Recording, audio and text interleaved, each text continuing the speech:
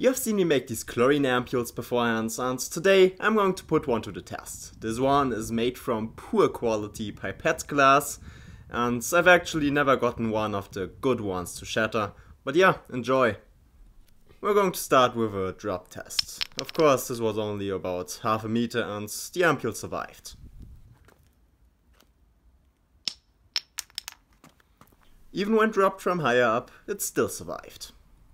When dropped from the height of about 2.5 meters, it still survived, but the epoxy got some scratches.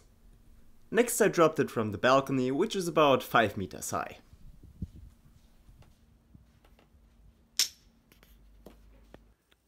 Again, more scratches on the epoxy, but the ampoule survived. Let's take it up a notch. I'm going to drop it from the 3rd floor. Let's take a closer look, and it looks like it survived.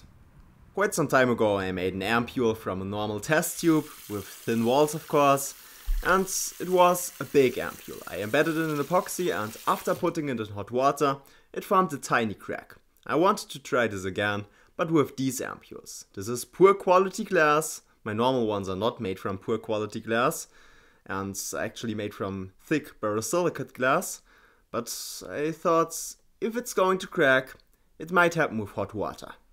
After 2 minutes, the ampoule still had no cracks. I dropped it from the 3rd floor 2 more times before attempting another test. This time I threw it on the floor with full force while it was still warm.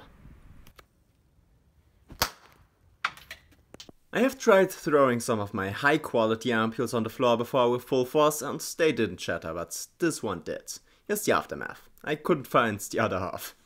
It's also interesting to see how small the ampoule actually is. It looks massive because of the epoxy.